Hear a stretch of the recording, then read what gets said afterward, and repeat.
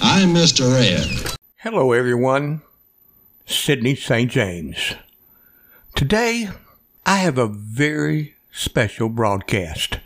And as I'm preparing in my broadcast room here to get ready to present this presentation, I have to tell you, there is the most darkest clouds coming in from the west over Lake Georgetown.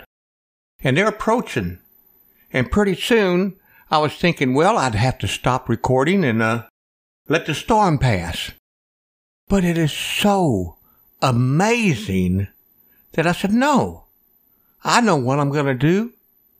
I'm going to take my microphone, I'm going to raise the window, and I'm going to walk over there.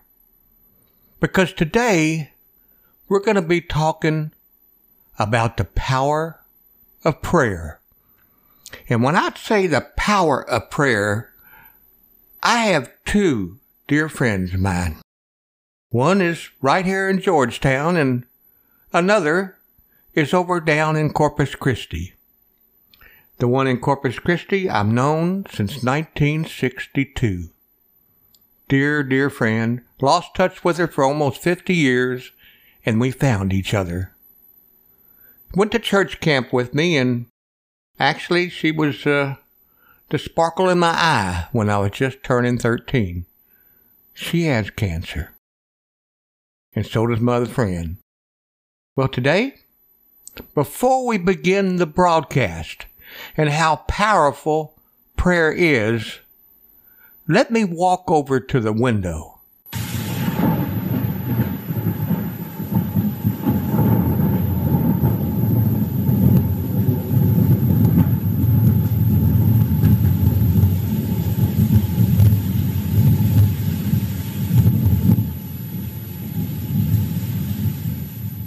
Amazing grace, how sweet the sound that saved a wretch like me. I once was lost, but now I'm found, was blind, but now I see. 'Twas grace that taught my heart to fear, and grace my fears relieved. How precious did that grace appear, the hour I first believed. Through many dangers, toils, and snares, we have already gone. 'Twas grace that brought us safe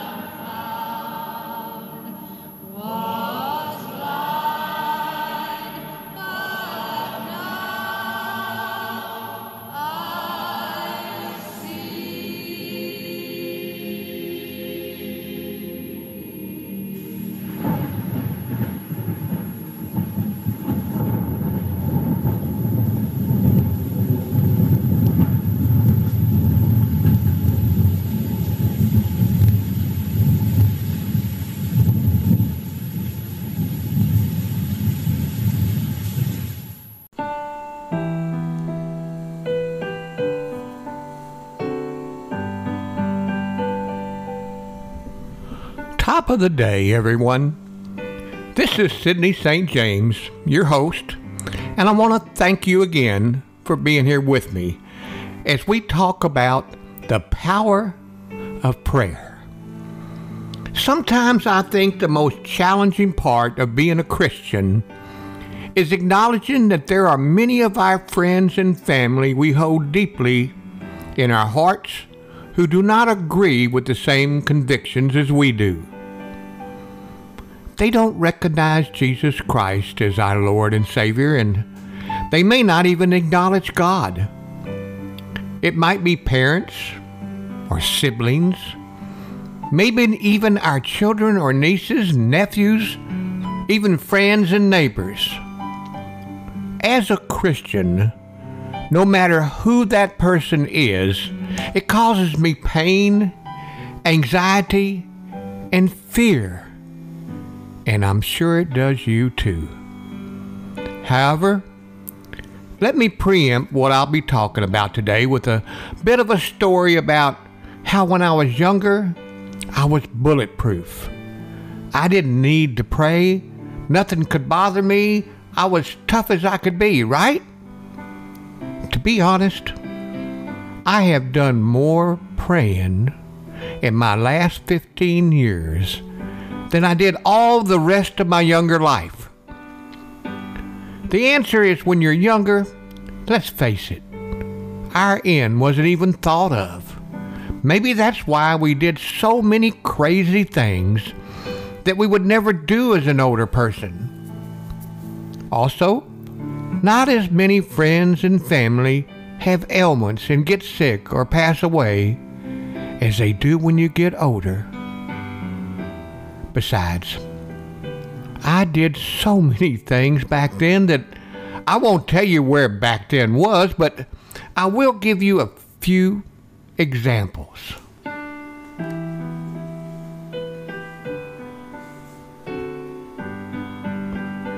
You know, I tempted death in so many ways, I guess you could say. And I guess I did that because down deep in my mind, I was bulletproof. Once, with my shotgun in hand, I got on my belly and I crawled into a rice field canal that was beginning to let the water out of the rice fields. It was early September. Guess what? Numerous large cottonmouth water moccasins called that ditch their home. But still, I got on my belly and I crawled to sneak up to some plump and good-eating geese who were just on the other side of the embankment. They had excellent eyesight, but poor hearing. So, I stayed low. So in other words, when I ran into a snake, it was definitely eye to eye. Can you imagine? Can you get down on your belly and your mind for just a moment and start climbing through the mud and the weeds, and all of a sudden in front of you, there's a roadblock. A big black cottonmouth water moccasin. Only God knows I would not do that today. Not even for $1 million.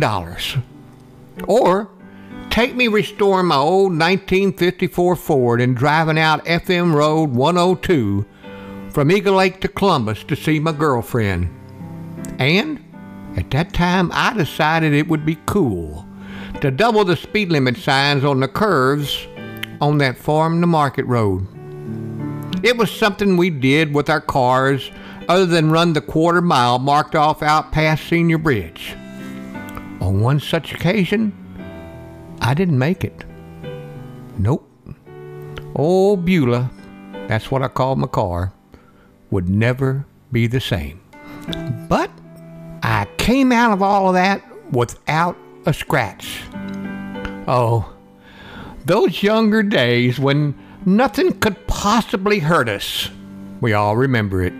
Or doing crazy things like sitting in Randy's nightclub out on Westheimer Boulevard, West Houston, and stacking shot glasses from tequila shots 3 or 4 levels high. crazy, right? And then, on top of that, driving home, never today would I even give it a single thought. I'm still here, and again, only God knows why. But today, my friends, my family, and good friends all around me need a prayer of support. The list is so long.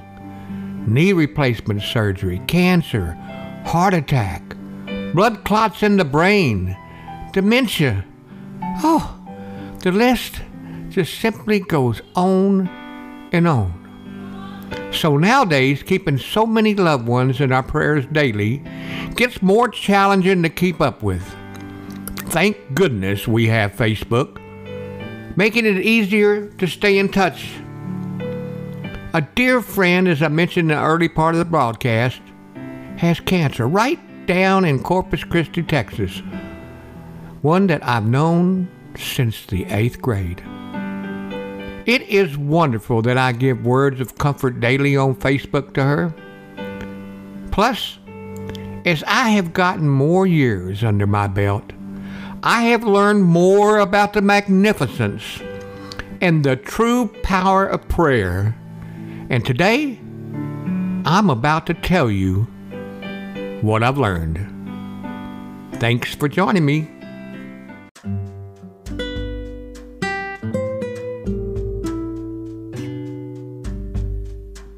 As a father, a grandfather, and godfather to many little ones, many people do, in fact, in my life, do fit into the non-Christian type. This, my friends, causes me so much pain, as I've said, but mostly it makes me very fearful. I know exactly where I will be when I leave this life. And that thought gives me great pleasure. It really does. But I also know it's only by the grace of God and my Lord and Savior Jesus Christ that I've been given that opportunity. It was handed to me as a choice, and I took it. I chose it. I also know that on that big day of judgment, every knee in this world shall bow, and every tongue will confess. In the book of Isaiah 45 verses 22 to 23, it says this: "Turn to me, be saved, for I'm God, and there's no other whatsoever. I have sworn that my mouth has spoken in all integrity a word that will not be revoked." And he says, "Before me, every single knee will bow. By me, every tongue will swear." And it's said in another way. If you turn to Philippians 2:10 through 11. At the name of Jesus, every knee will bow. In heaven and on earth, under the earth, every tongue acknowledges that Jesus Christ is Lord, to the glory of God the Father. I was out to dinner with one of my best friends, and speaking to her just the other day, she mentioned she was very concerned that a loved one turned away from God in his later years because he didn't understand why he would take him at such an early age. When I read the scriptures, I saw the one she held so dear with a hand on the back of his neck, forced to kneel and bow down, unwilling, even at that moment in his life, to believe in Jesus Christ. My heart broke while listening to that story, and I know it also saddens the heart of our Father in heaven that it has to be done. But will we all stand there and watch in horror? Would we be emitting cries of anguish as those we've loved and cherished on this earth will be turned away? It's the kind of vision that plunks me down on my knees sometimes and leads me to a call of prayer. Maybe that's a beautiful thing that I see that. That I sense that now while I'm still right here in this big world of ours, let me tell you, my lifelong godfather lived until he was almost 99. He was part of my life from day one. For the last few years, he experienced dementia. Until that time, he prayed that God would take him home. His family and my wife and I all said God needed him here to pray with all of us. And pray he constantly did without ceasing. Although I often wonder if he still prayed in his years during dementia, I believe that sense was so firmly seated within his spirit that he did. I know his prayers helped lead me to where I am now today. In Ezekiel 22, verse 30, it says, I looked around for a man among them who would build a wall and stand the gap before me for the land so that I wouldn't destroy it. But I didn't find anyone. No one. Not one single person.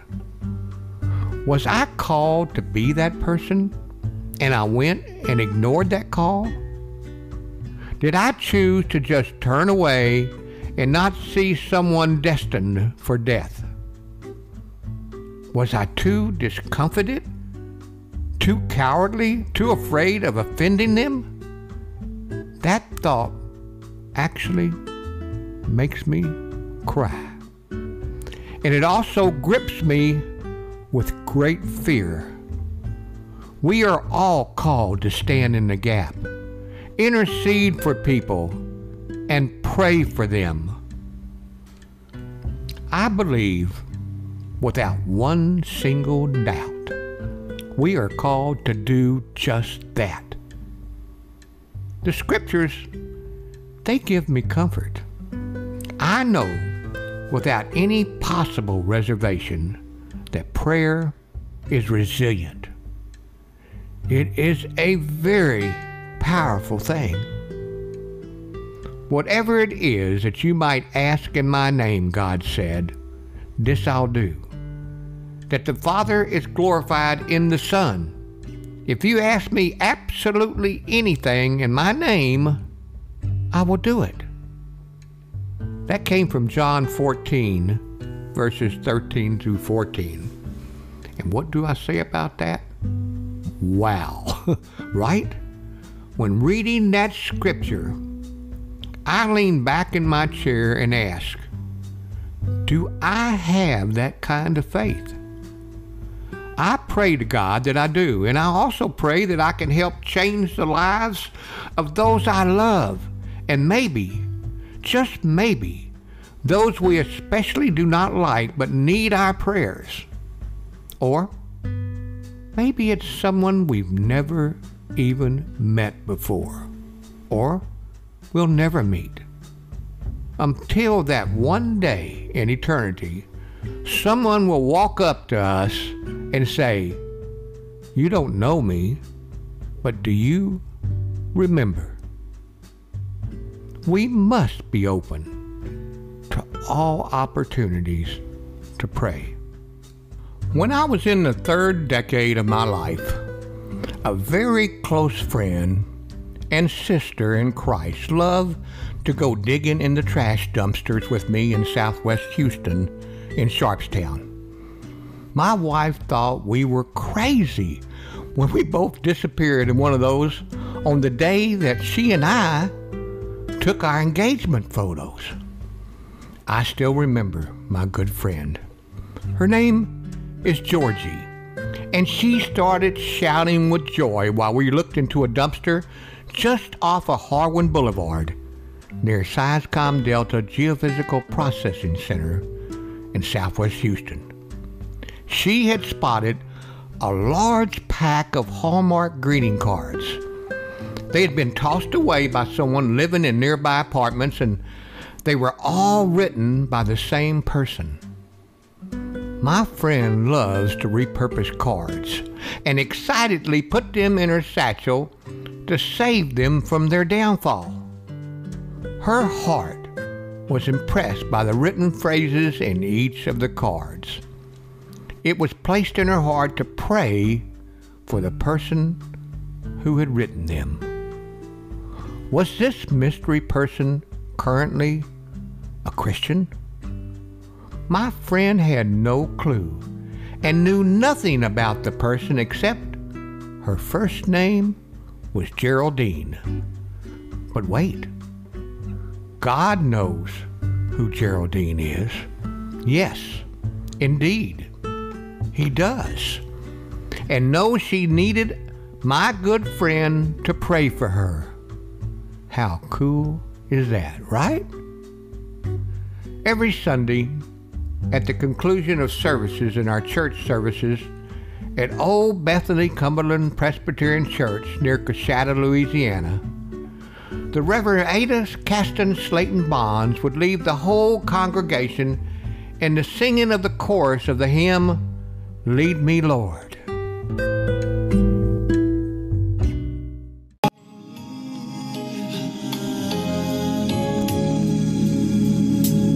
Lead me, Lord. Lead me by the hand and help me face the rising sun. Comfort me through all the pain that life may bring.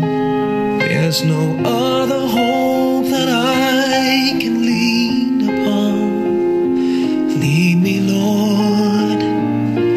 Lead me all my life. Walk by me across the lonely roads that I may face. Take my arms and let your hand show me the way. Show the way to live inside your heart. All my days, all my life.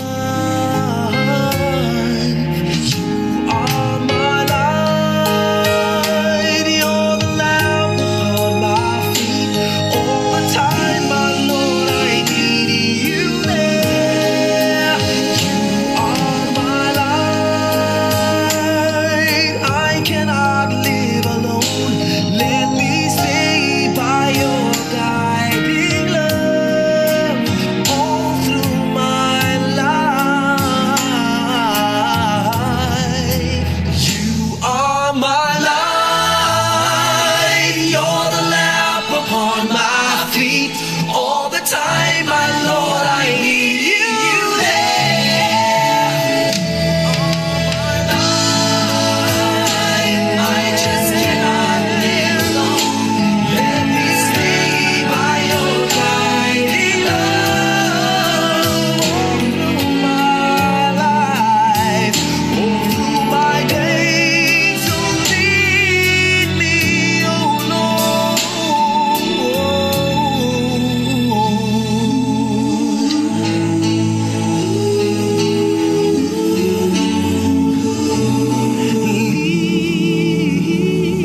Lead me.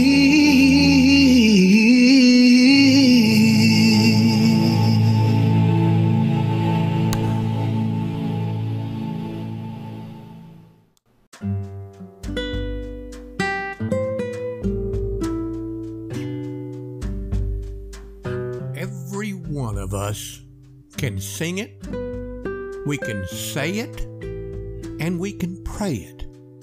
But we must elect to do it. Now, does that mean that we go stand on a street corner in downtown Eagle Lake and shout the gospel out, echoing off all the buildings in this small community? How upright it would be if that were effective. but we know it usually isn't. Past experience in life has certainly taught me I can sermonize and talk until I'm blue in the face. I know my words fall on top of deaf ears. In fact, if I continue, it will not be heard. However, those I'm trying to sway will only be stronger in their beliefs against God and against Jesus Christ. So, in my opinion, there's a time to speak out, and then there's a time to be silent. Therefore, I'm left only with prayer and showing how I go out and live my life each and every day, hoping I will let the radiance of Christ to shine through me through my podcast, not my actual going out and preaching. So that leaves me with 3 things that I need to do. If the word has been given, it's there. May only be a tiny seedling, but that tiny little seed can be nurtured and cultivated. Not by me. That's up to God, our Father in heaven. It's incredible how God set my course late in my life, but He has, at just the right moment and at just the right place. I absolutely love studying each and every word of God and presenting my weekly Christian podcast on this show. That's one thing. Second, give my dear friend and loved one over to God. For me, this is the most challenging part because I must leave these non-believers in His hands and ask for whatever it possibly takes to soften up their hearts, to open their eyes, to free up their minds, realizing that might not be a pretty sight to behold. But I need to have faith. We all need to have faith. God knows the plans. We must pray into His plans. And the third action is to ask. God knows what's in our hearts, but the big man upstairs, He wants us to ask for it. Pray without ever stopping. This is where I need to emphasize something. Pray and trust.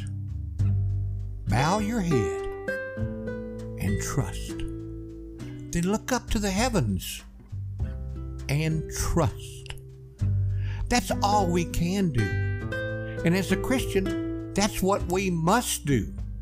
It's our duty. I know God hears my prayers, and I also know He responds to them. I only need to be patient and wait. Sometimes I don't really have patience, but I do, if you know what I mean.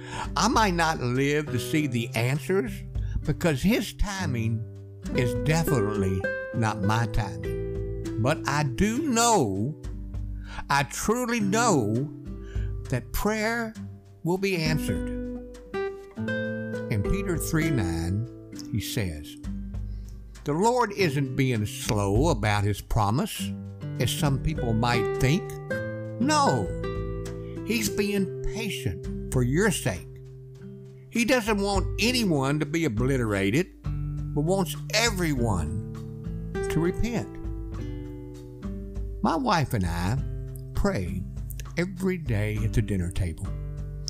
We pray for specific people and specific results with hopes of bringing that person to Christ.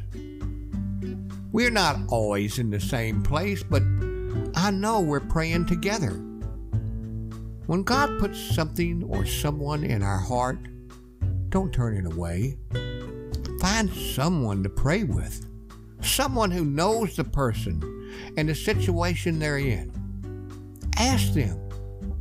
Just go and ask them to pray with you. It's good to set a specific day and time that works for both of you and then just do it. That's a commercial slogan I see on t-shirts and socks nowadays. Just do it. That time for my wife and me, it's at our noonday meal. Then go and watch God at work. There is a remarkable amount of power in prayer. But for now, a quick message from my sponsor. I hate to do it, but I've always got to get my sponsor in here somewhere because he helps me keep the lights on. So be right back with the rest of my story.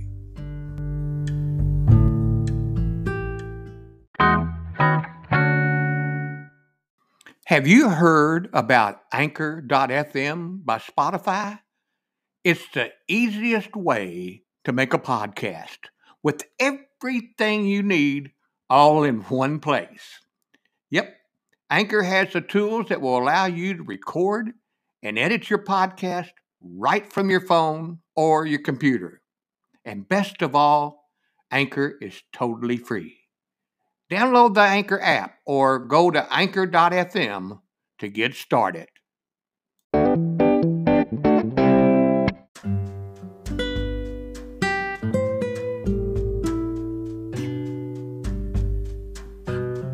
And now for the rest of my story. As most of you are aware, I love to write. After 50 novels, I've laid down my pen for a while and talked about so much that I learned in writing those books, especially in the series called The Faith Chronicles. So, you know, in my podcast, I like to tell stories. After all, I'm Sidney St. James, right? Writer of novels and teller of stories. So today is no different. Let my story begin. It began when I was living near Sharpstown off of Fondren Boulevard in Houston, Texas during my younger life. I just gotten out of college and got my first apartment in real life, a place known as the Spanish Trace Apartments.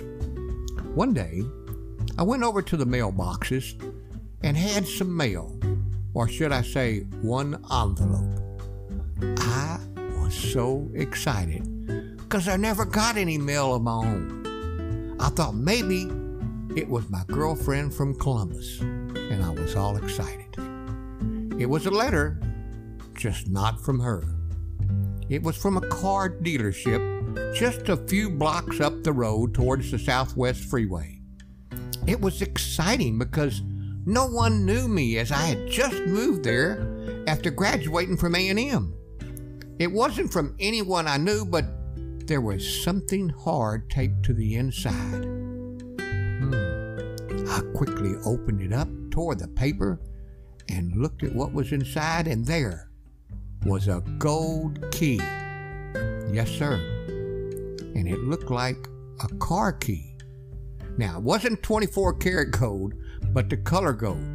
But in either case, being young, right out of college, hardly a nickel to my name, that key looked real, and I was going to keep reading what was in that envelope. But first, let me ask you a question, my listener.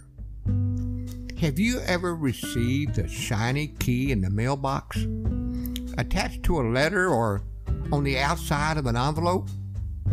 I bet somewhere in your life you have. Back then, it was common, especially if an advertiser was trying to get you to come in and visit.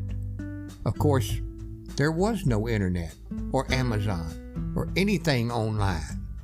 However, back then, the now and with it deal was car dealerships sometimes would mail out thousands upon thousands of keys to people to try and entice them into their dealership. Remember, before the internet, this was the only way to attract someone to your business. They said in the letter that I read that the key I was holding might actually start a brand new car. And if it did, in fact, I would get to keep it. I would win. Gosh, here I was, fresh out of college, living from paycheck to paycheck with a mud-covered old Ford Maverick from trips to the rice fields that was definitely on its last leg.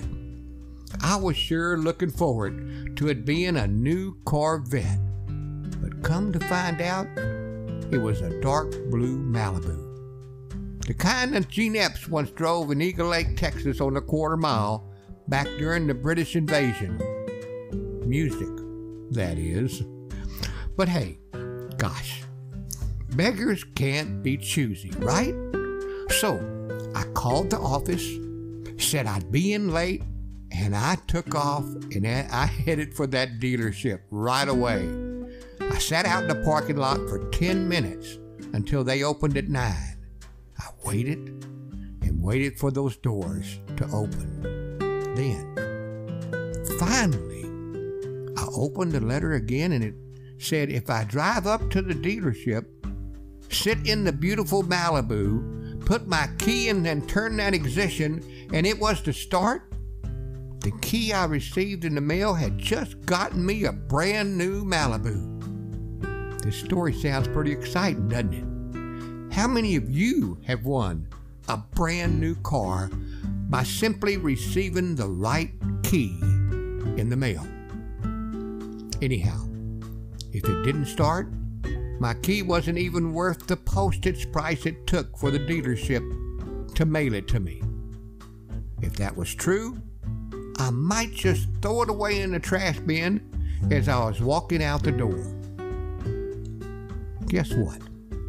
Prayer is like that key that I got in the mail.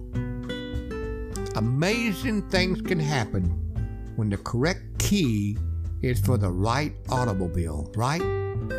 After all, I am praying to God who made and owns everything, right? But there were way too many people who don't know how to use this key. And so, they don't feel like prayer actually works for them. So they laugh when they receive it and they just simply throw it away in the trash can. Whoa! Now wait 1 second. Maybe, just maybe, those people stuck it in the wrong ignition and not the right car. Or they tried to open the door number 1 or door number 2 or door number 3 with it or a book locker at school. Since nothing happened, they presumed it was like one of those keys at the auto dealership that wasn't worth much more than the postage that was stuck on the envelope. But God Almighty gave us the secret to the power of prayer, and He made it quite simple and quite plain. The secret to having this key that I'm talking about today to actually work is Jesus Christ. He, my friends and neighbors, is the ignition that this key must fit in order for it to work. Listen to what the man upstairs has to say about it. If you make yourself at home with me, and my words are at home in your heart, you can be sure that whatever you ask will be listened to and acted upon. If you'd like to look up the words, they're found in John 15, verse 7. And just in case you didn't quite understand what he was saying in that verse, try this one. From now on, whatever you request along the lines of who I am and what I'm doing, I'll do it. That's how God will be seen for who He is in the Son, Jesus Christ. I mean it. Whatever you ask for in this way, I will do. That's in John 14, verse 13. He truly means it. Whatever it is that you ask for along the lines of who Jesus Christ is and what He's doing, He will do it. So, back to the secret of gaining access to the power of this kingdom key isn't the number of minutes you spend praying every day. It's not even if you pray with your eyes open or shut, or you're staring up at the ceiling, or you're looking down into your lap with your head bowed. It's not how often you toss in spiritually sounding words like Father in heaven or Oh great God.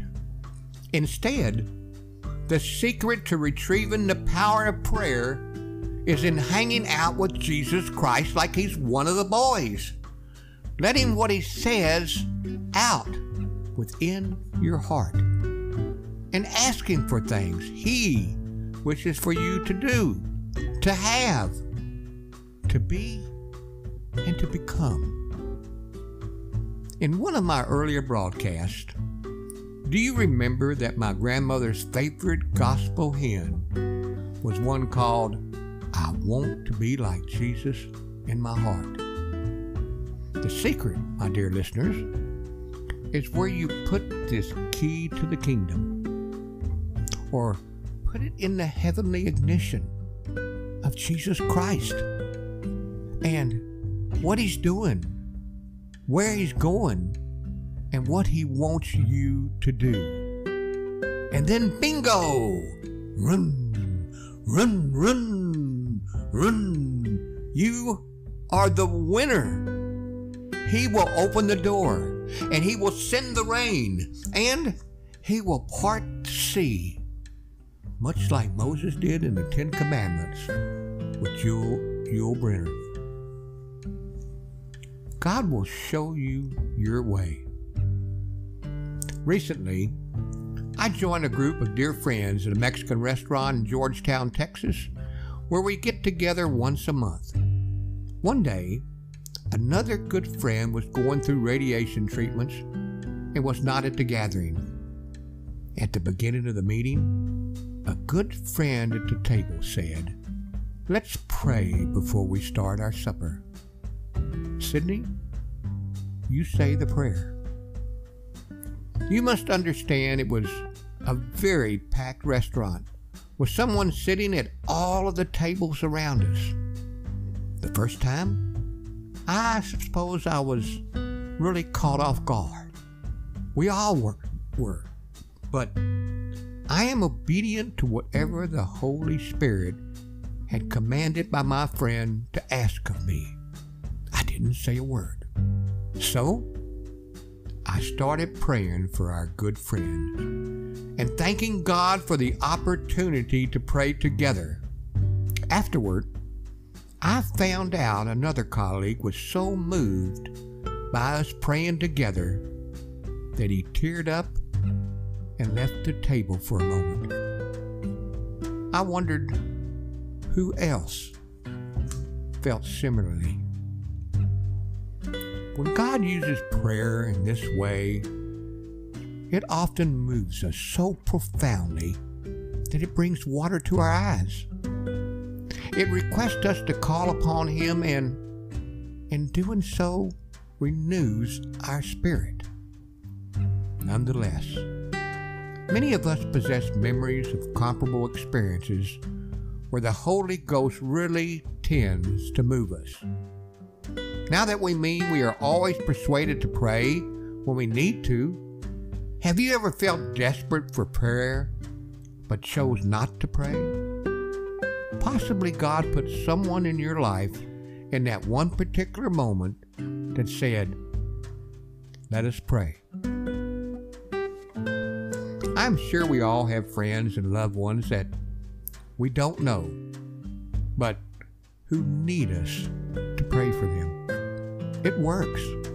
Together, the power of prayer is so mighty. A couple of months ago, I was driving with my wife and telling her how I struggle with finding forgiveness and giving and receiving it. It is a continuing conversation that came from my book, Faith, 70 times 7. At that very moment, she spoke. Let us pray about it, honey. I collected my thoughts and I said, why don't I always do that when I am reminded of this way I feel completely separated from God? That's just one of the many times someone out of the blue has unexpectedly said this to me lately. And I'm continually moved by how God uses that itty-bitty call to action from friends and loved ones to show me just how much I need Him, to show me the real power of prayer. Let me close today by saying that it never fails when I pray with others. My spirit feels renewed tenfold. It is such a wonderful feeling. Well, I gotta go. And as usual, be sure to go up to the right-hand side of the web page when you signed into this broadcast, and there's a blue tab that says, Leave a voicemail. Your voicemail comments are greatly accepted and greatly appreciated. And if they deal with this or any of the other shows, I will begin on one of my next episodes highlighting some of these voicemail comments from you, my friends and listeners from around the globe. If you're bashful, a few kind words in a review, or even share this podcast with a friend is appreciated. Until then, as always, see you later, alligator.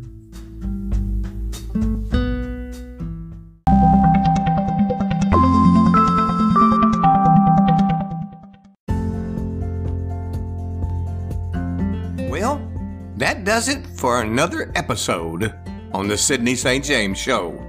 I want to thank everyone for listening and everyone for dropping by today. Also, I'd like to ask you, if you haven't already done so, be sure to click the follow button. Leave a short review with maybe, kind words, and tell your friends about the Sidney St. James Show, and share the show with anyone that you think might like the show.